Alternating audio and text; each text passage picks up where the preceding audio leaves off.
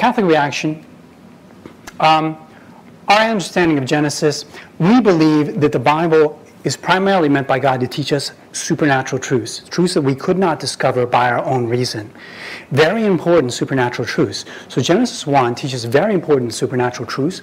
There's one God outside of the universe, created that universe from nothing, such that the universe had a beginning in time.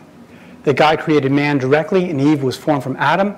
Monogenism, that the entire human race has a single set of first parents, that our first parents were created in a state of original justice, that they fell from that state by sin, and the wound of their sin was communicated to the entire human race. The church teaches that Genesis was meant to teach us these truths. And if we look at Genesis, we see that it's extremely effective in teaching these things, that God created everything. The six-day description very clearly indicates that God's separating parts of the universe and then adorning those parts, which brings home to us that He's in charge of the entire universe. The church does not make us believe that Genesis teaches. The church tells us Genesis does not teach the universe is a certain age, the earth is a certain age, human race is a certain age, or that the universe developed in a certain way.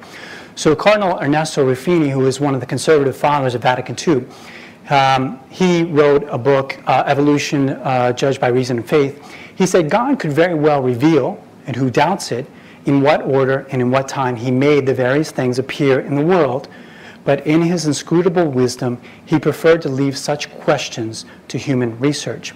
In other words, God wanted to reveal to us things we could not know by our own reason, and He left us to explore natural truths that we could discover on our own.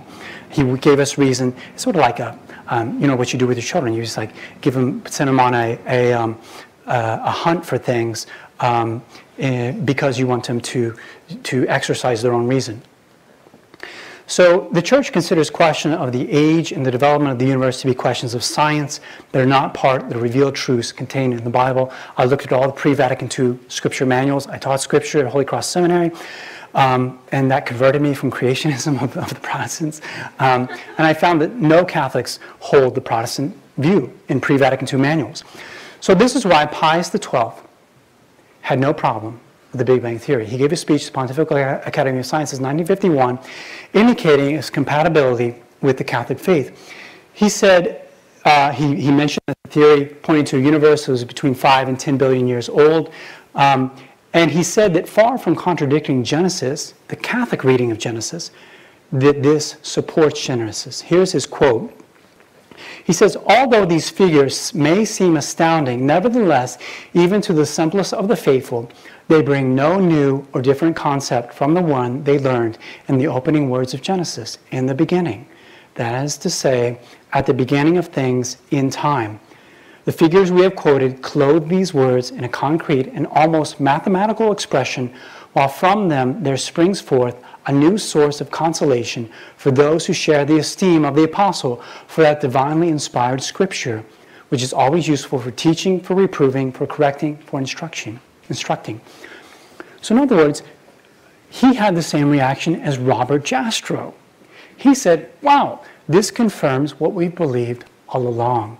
And so we should embrace this as something that is a new weapon that we have in support of our faith.